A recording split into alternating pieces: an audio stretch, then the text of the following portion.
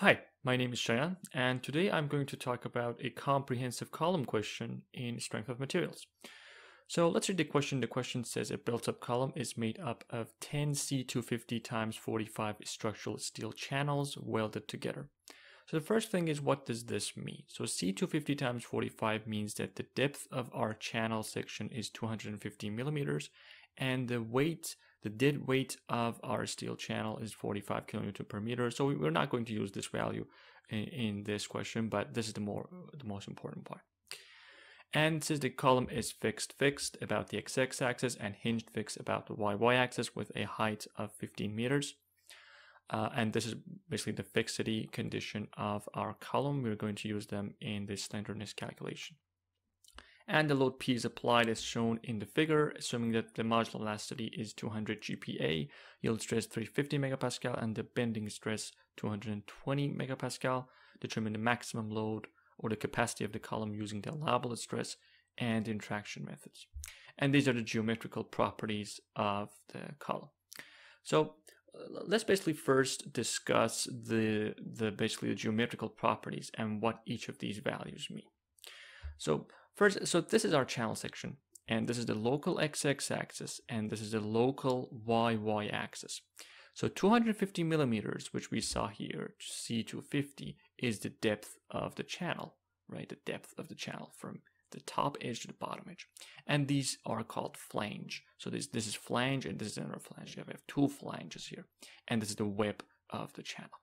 So the flange width is 776 millimeter, which is here. The moment of inertia about x-x axis, about y-y axis. Again, it's important to note that this is the moment of inertia about this axis, basically. This is just the name x-x, right? The moment of inertia of a channel about this axis. And we have the radius of gyration about x-x and y-y. We're not really going to use these individually since our channel is completely new, is made up of different channel sections. And the other important value is this xc value, which is basically the distance from the edge of the web to the centroid of our channel section in the x direction, right? So this value 16.3 represents this distance. So we have two formulas for interaction methods and allowable stress method. So this is the formula for allowable stress method, and this is the formula for the interaction method. So the thing is, okay, so we have this formula and we need to find P. So mxx again has a component of P, yy has a component of P. So we have to find that value, but the thing is, okay, what about the other values? So basically, if we find all the other values in this formula, we'll be able to basically solve this inequality, and this inequality to basically find our capacity, or P, that we are looking for. So to find this sigma allowable, and to find out which axis is more critical, we have to determine this sigma allowable, determine this ixx and iyy to plug it into this equation. Now, there are a few steps. So let's break down the steps that we're going to follow to solve this type of question. So the first step is to calculate the moment of inertia about x-x and y-y axes and any other applicable secondary axis. That's very important. Now, if we have, probably you could see that we could have a critical axis about this axis and this axis. We're not really going to consider this secondary axis for this question, but it's very important to consider them in reality, because your buckling can occur about any axis. The next step is to determine the radius of gyration. Again, we need this radius of gyration to determine our slenderness. So we determine this radius of gyration from the formula that we know, and then we go and calculate the relative slenderness, which is KL over R. So we calculate them for each axis. And we basically take the higher value as the more slender or the more critical axis and proceed with our calculation for the next steps. The next step is basically just to follow the code that we have and see if our column is slender, short, or intermediate, and then basically again follow the calculation in the code and find the sigma allowable, and then just plug it back to the formula that we have here for allowable stress and interaction method and basically solve for P. Now let's start with the first step. The first step that we need to follow is finding ixx and iyy. So let's start with ixx. If we want to find the moment of inertia of this cross section about this ixx, we have to basically account for the contribution of each of these channel sections to the moment of inertia, right? So everything that we have. So the best approach is to group some of these channels together to make the calculation easier for ourselves, because you can obviously, consider each of these channels separately, this channel separately, this channel separately, and all of them separately, and add them together. But if you just look a little closely, you can see that these values, the moment of inertia for these sections, will be actually the same. The same applies for 5 and 6. Why? Because the moment of inertia is the same, obviously, because they are the same channel. But the parallel axis theorem, which has a term a, the area times the distance squared, the distance from the neutral axis is the same for 5 and 6, same for 7 and 8, and same for 9 and 10. So that's why we group these channels together and we proceed with our calculation. So let's start with the first step. So this is what we mentioned. So it's 4ixx1. Why? Because basically we're accounting for the values of all of these 4 channels, basically 1, 2, 3, 4, with one value for one of them. So just say ixx1, just multiply them by 4 because each of them has the same effect basically. Same for 2ixx5 for the blue and green and this basically brown sections that you can see. Now, let's start with the calculation of ixx1. So basically we just have to find each of these values separately and then use this formula, add them together, find the moment of inertia. So here you can see that we have used 1.60. So this is the moment of inertia locally of this cross section. And you might think that, okay, here we mentioned 42.8 times 10 to the power 6, but let's take a look at our channel. This is the channel that we're looking at, and this is the property that we're given. So this axis, which is what the axis, the global x-axis that we're looking for, this axis is the same as this y-axis, right? And it's very important to know.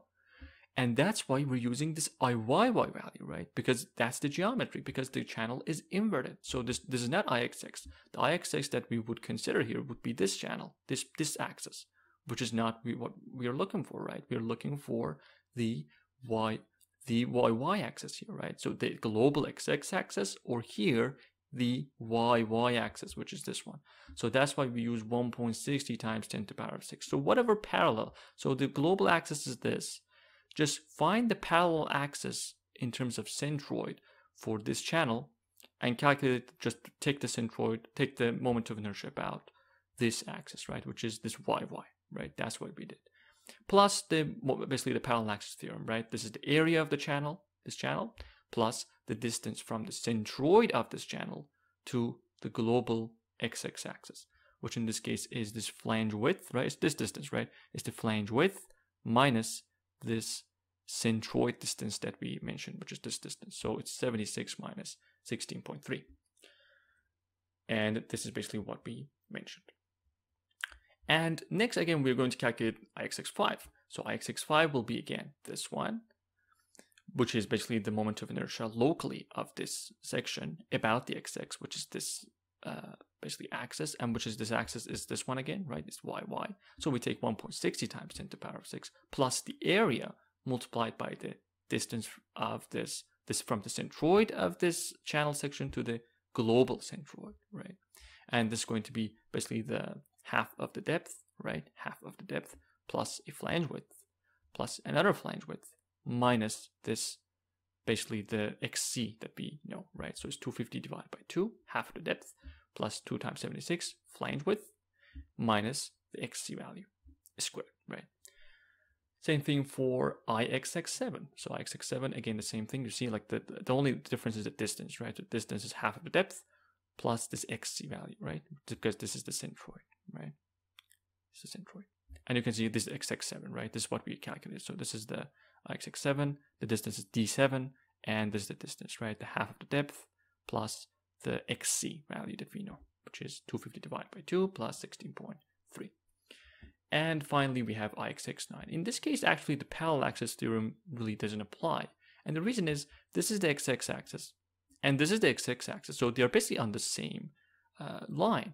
So it means that our distance is 0. So the parallel axis theorem does not apply here because the local centroid and the global centroid are basically the same. So we will just use 42.8. And again, why are we choosing 42.8? In this case, for 9, for example, this is exactly what our channel looks like in our real cross-section. So because of that, we just use 42.8, right? So as you can see, again, the difference for 5, 8, 7, for all of these, because the channel is inverted, we use 1.60. But in this case, this looks exactly the same. So just use the IXX that we know, right? 42.8. Now we just use this formula that we have at the top, add the values together, and we calculate 1.1802, right? And again, like before going to the calculation of IYY, the centroid of the whole cross-section is known, right? Because the section is basically symmetric. So we know the global YY and the global XX axis. So that's known. But if it's not, obviously our first step is to calculate the centroid of our column. Now, we're basically going to follow the same thing, same process for the YY axis.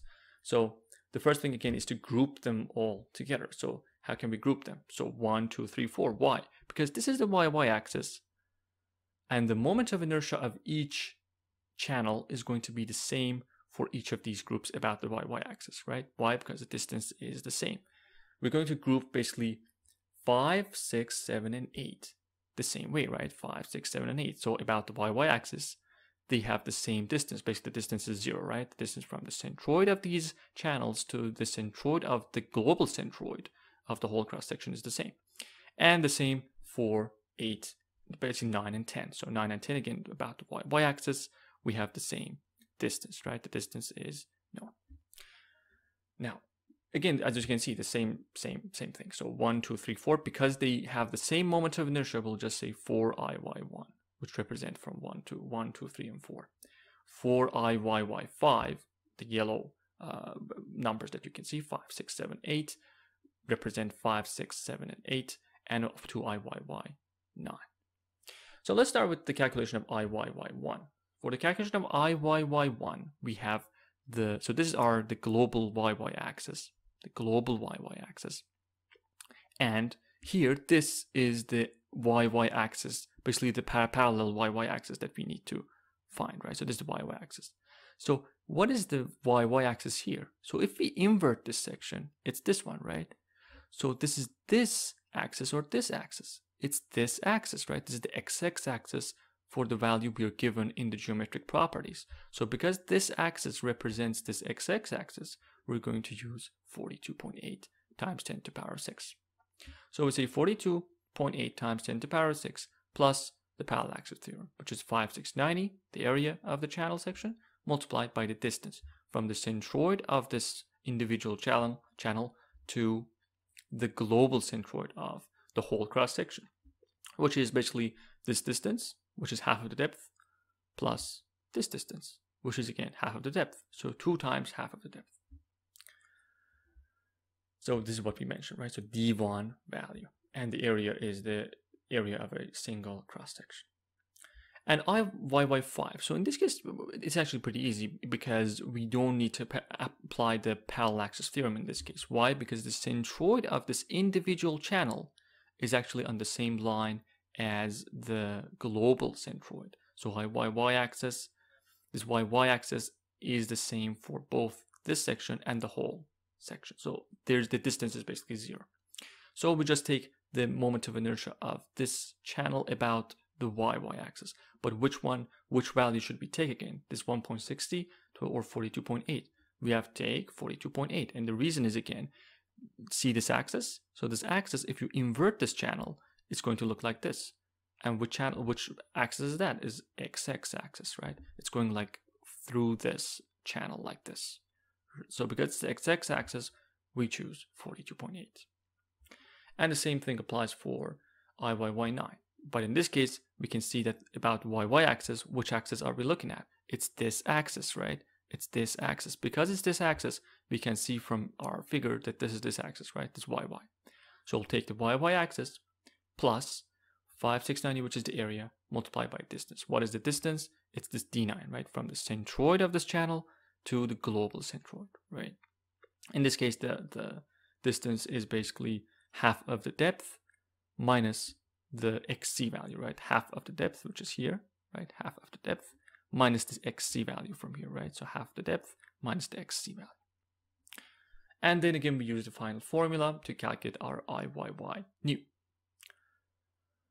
So the final value is known here, so 1.9026. Now we will use all of these values to basically calculate our slenderness and radius of gyration. So in the next step, we can see that we need to determine the Rx and Ry, because what we are trying to do in the first 4 steps is to determine which axis is actually more critical. So we have to determine Rx and Ry. So what is the formula for the radius of gyration? It's basically the moment of inertia divided by area. So if you want to calculate them separately for each axis, Ixx new, we found it. Area is basically the area of the whole cross section, which is 10 times the area. And in this case, we're going to end up with 144 millimeter for Rx and 183 millimeters for Ry. And the reason is, again, Ry again is Iyy new for the whole cross section that we just found. And the total area of the cross section is 10 channels, right? 10 channels that we used, 10 times 5690. So, and the next step is, again, like as I mentioned, is the slenderness value. So we have to determine the slenderness about each axis, lambda x and lambda y, which is kx lx r over rx for lambda x. So Lx is known as the length of the column, 15,000 millimeters. Rx, we just found at 144 millimeters. But what about Kx? If you remember in the question that we had, we said that the column is fixed about the XX axis. And that's why we're using 0.5. And again, you can find these conditions and the values in any strength of material books. But the important values for hinge, it's 1, for fixed 0.5. For hinge fixed that we use here is 0.7, and for cantilever it's 2. But in this case, this is sufficient for our question. So this is 0.5. We know it's fixed, and the radius of gyration known. We get this value for lambda y. It's hinged fixed. We have to use 0.7, and the length is 15,000 divided by 183. We get this value. A very important note here is that we have to use basically millimeter or meter consistently, because slenderness is unitless. So we have to basically end up with a unitless number, right? So, and that's very important. So we use millimeter, which I just decided to use millimeter for both. So these are the values we get. And this basically indicates that the higher value basically means more slenderness, right? The more slenderness. So we can see that the lambda y is higher. So because this value is higher, we'll see that this governs. Basically, this is the more critical axis. So because lambda y is greater than lambda x, and it is like basically 57.4, we will see that consequently the y-axis is more critical. And basically we will say that, okay, because y-axis is more critical, we will choose this axis for our further calculation that we will continue with the code. So remember this value, right? This slenderness is 57.4. Now, we basically, for the 5th step, we have to follow the code.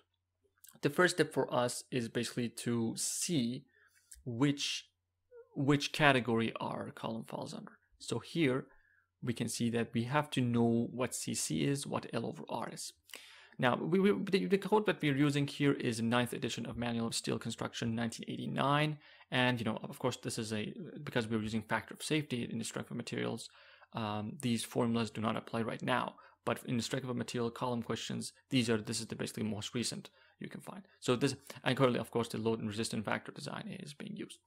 But so here we need to find CC and L over R. So what is CC here? CC is this formula. So CC squared is this value. So we basically have to find CC, 2 pi squared E over sigma y.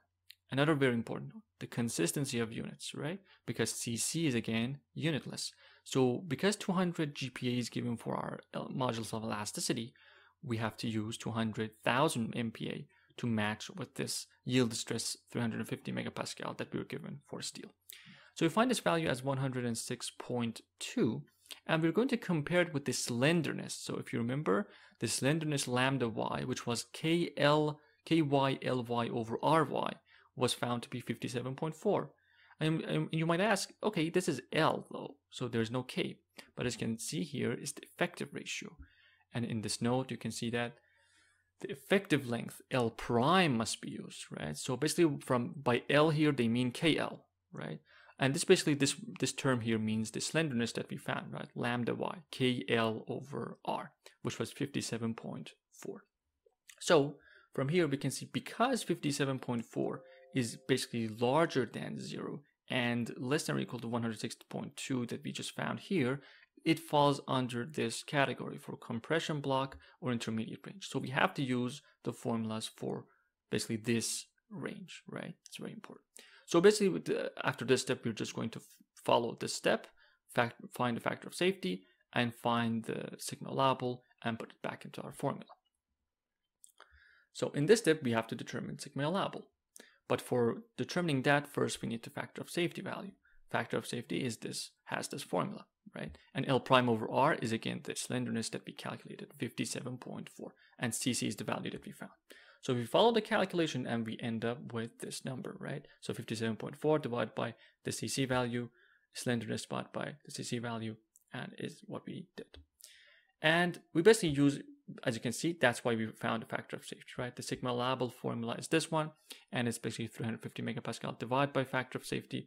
We're just plugging back into formula. Again, L prime over R is the slenderness we just found, we know, which is 57.4, CC is known, and we're just plug back everything into formula, and we find this value. So this is the value we were looking for all along, right? 161.56 MPa. So this value that we obtain will be used in the allowable stress and interaction method formulas.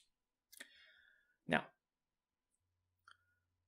so in step 7, we're going to talk about we're basically going to determine the capacity of the column. We're just basically going to substitute the values into the formulas that we have.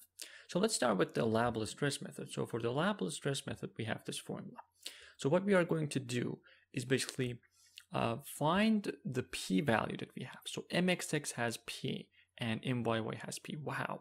So for MXX, how do we have P? So what is the definition of the moment? Moment is basically the action of the force perpendicular to the axis that we are calculating. So it's basically the force P multiplied by the perpendicular distance from this XX axis. So we could basically write this MXX as the value of P multiplied by this distance. And what is this distance? The distance is half of the depth plus a flange width plus another flange width, right? So 250 divided by 2 plus 2 times the flange width, right? And now that was our MXX, right? That's basically the force, the distance of the force P multiplied by distance from the XX axis, right? But what is Y? Y is basically your extreme fiber. So what is the extreme fiber in terms of XX axis? So the most distance you have from XX axis in this cross section is either in this way, here this point, or this point. So it happens to be that this value is the same as this, right? P is applied exactly at this point. So our extreme fiber distance is basically, again, half of the depth plus flange width plus another flange width. So it's 250 divided by 2 plus 2 times 76, the same as this value. Divided by IXX that we know we calculated for this whole cross section. Plus, what about MYY, right? For MYY, again, is the same condition. So about the YY axis, what is the moment? The perpendicular distance. So the moment, MYY, is P, the force, multiplied by the distance. What is the distance? The distance is from this value from here to here, right? So you can see that this is the value. So this is the EY value, right? EY value. So this was the EX value that we know, and this is the EY value that we know, right? And this is basically your P multiplied by this distance, EY, which in this case is half of the depth, right? Half of the depth, which is 250 divided by 2. Now, for X value, which is the distance from the YY axis, perpendicular, and to the extreme fiber, which is from, basically go perpendicular from this axis, which is this way or that way, right? This way. So from YY perpendicular, which is this way. It's going to be either this point or this point, right? And in this case, it's symmetric, right? So it's going to be basically this point. So the distance is this X, right? Which is going to be half of the depth of the web, half the depth of the channel, plus a full depth, right? So 250 divided by 2 plus 250. That's your extreme distance, right? So as you can see, you can notice the difference between eccentricity, EY, and X, which is the distance to the extreme fiber. In this case, our extreme fiber is here, this fiber, right? And that distance and this distance is different. So this MYY and MXX are completely dependent on where the force is applied. But X and Y are the properties of the cross-section, right? So if you look at the cross-section, it doesn't matter where the force P is applied, your X and Y, which was this value and this value, would not change. So you could apply the force P here, you could apply the force here at this point, anywhere, it doesn't matter. Your X and Y will be the same because they are the property of the cross-section itself. However, this MXX and MYY, which have basically a component of distance in them, which is eccentricity, EY and EX, will change by where the force is applied. So that's how we are going to differentiate between MY, basically this distance, and this value. And IYY is again known, we calculated from the previous moment of inertia calculation, and we can just substitute that value here. And again, like I just skipped this because this is pretty easy to calculate. This is the force, the axial force divided by the total area, which is 10 times 569. And this is sigma allowable. We just put sigma allowable value back here. And we basically solve this equation, right? And we'll find out that P is less than or equal to 1,506.7 kilonewton. We're going to basically repeat this process for interaction method, but only with one difference, and that is just use the interaction formula. And as you can see, everything is pretty much the same. The only difference, which is highlighted here, is these basically red values, right? So everything else is the same. Every other calculation is basically exactly the same as we had before, right? The old distances and everything else. But the only difference is that basically we are taking into account flexural stress and axial stress separately. So we're basically putting 161.56 for axial stress and 220 for bending stress, right? About both axes. And when you use this formula, and as you can see again, like this is 1, this is sigma allowable, and the only reason is we basically divide sigma allowable, sigma b here. And previously, we only basically divide by sigma allowable. So this was sigma allowable, this was sigma allowable. That's the only difference. So you can see that our P in this case is less than or equal to 1,936. Now, if we compare these two values, we can see that for the allowable stress method, we got this value. And for the interaction method, we got this value. So what we can say in general is that the allowable stress method is actually a little bit more conservative. And the reason is for interaction method, we are more precise. We are taking into account the effect of flexure separately. And that basically, that's why we basically end up with a higher value for interaction method, because we are more precise. However, for the allowable stress method, we're just basically summing everything up. And we're just saying that, okay, sigma allowable is our allowable stress, no matter if we are calculating our stress for bending or axial. So this is basically what we are going to take away from this question. The allowable stress method is more conservative and the interaction method is more precise.